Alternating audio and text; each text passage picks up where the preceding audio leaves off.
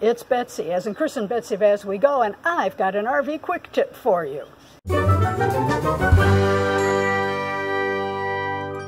And this quick tip is about your screen door. Tell me, does your door suffer from a little bit of gaposis that looks like this? If it does,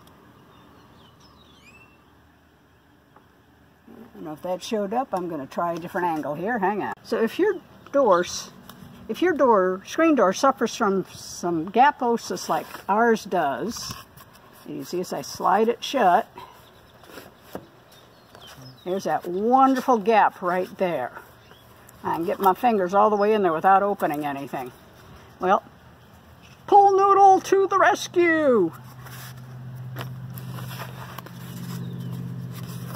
All I did was take it with the slit and slide it on the end so it ends up looking like this. Now, with that piece of pool noodle there, not only is it easier to grab and close, yeah, it just became much more bug-proof.